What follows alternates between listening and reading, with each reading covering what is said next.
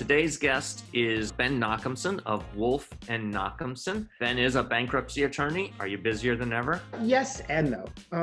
Okay. It's a very interesting cycle because of what the government did to slow down the pain. If you look at the year-to-year statistics, consumers who are filing bankruptcy is down from last year.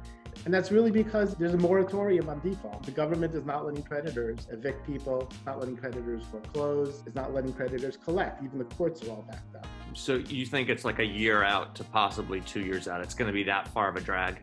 The process is going to be a year. I think it's going to be starting much sooner. The day in California, the governor says, okay, evictions can go straight forward. I think things will start. More evidence as to why owning a home is so important. So, don't you love how things wrap up? Thank you guys so much. Really appreciate it, man. Take care. Okay, thanks so much.